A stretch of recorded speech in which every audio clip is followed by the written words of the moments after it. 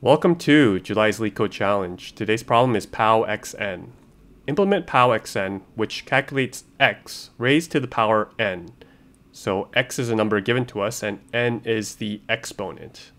We can imagine we're given 2 and 10, so this is going to return the number 1024 since that's the number calculated. Now, if you see this problem, the very first solution might just be to do, okay, x is a number given to us and n is going to be the exponent, just return that. And that works. So there we go, we solved it. But apparently this is considered cheating. How could we do it ourselves using the code? So let's say that we want to only use the primitive operators and some sort of logic to do this.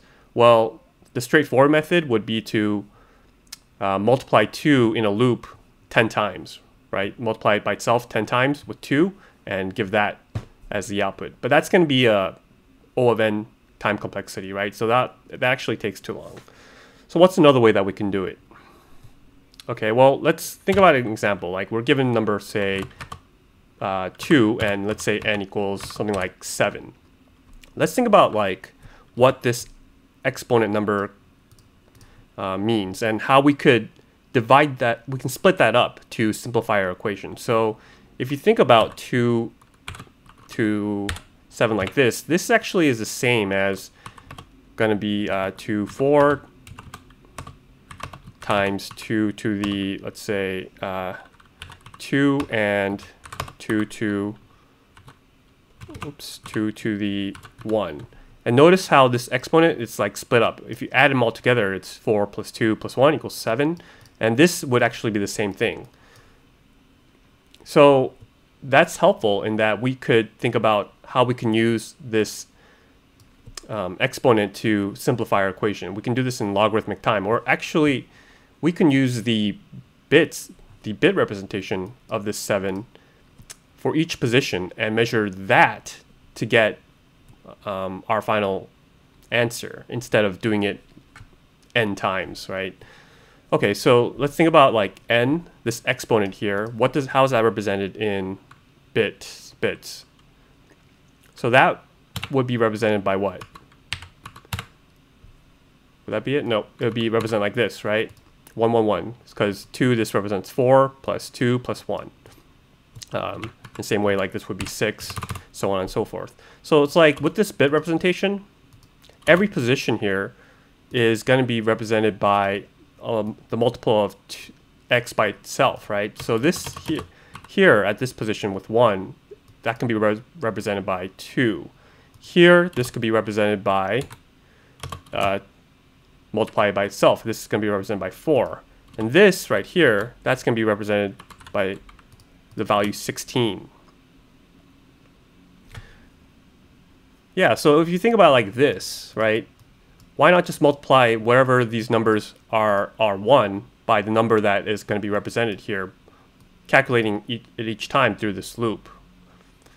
So I'm not sure if I'm explaining this very well, but hopefully we can go through it and code it out and see if it starts making sense. So it's like, while we have an exponent, right, first we want to start with an output of what we're calculating here. So while there's an n, we want to check to see if this last position is a 1. And we can do that by using bit operators and say, okay, n and not that, n 1.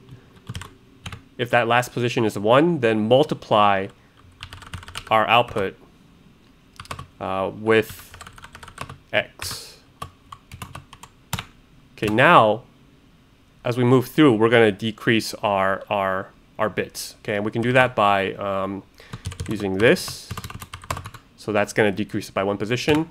And we want to actually make sure our x that we multiply it with is now going to be represented by the next number. So that is going to be just x times x.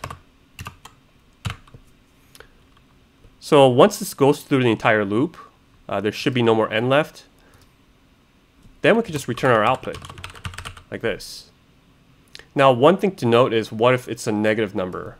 What if the exponent that we're given is a negative number? So if that's the case, oops, if the n is less than 0, let's say, it's less than 0, well, let's just make x equal to 1 over x, and we'll make sure that our n is going to be multiplied by -1, so that now it's positive, so that we can run the same loop. So that's just going to be n times -1. Okay, so let's see if this works. I'm going to first submit to our test case. Oh. Okay, so I think we need to first initialize our output. I don't know why I deleted that. And it looks good. Let's submit that. And there, that's accepted. Okay, so that was not easy. I mean, when you first saw this problem, it seemed easy, but yeah, I mean, this is kind of what they're hoping that you get, rather than just using the Python built-in functions. So I hope that elucidates it a little bit. There's different ways to do it. You could do it recursively without using the bit operators. That's a little bit trickier, but it's the same idea where each sort of position is like represented by 2, and you do that by determining if there is a remainder when you do a modular by 2. Yeah, so I think I'm going to stop it here. If you still don't get it, I recommend looking at the discussion boards to kind of look through it more. Otherwise, thanks for watching my channel, and remember, do not trust me because I know nothing.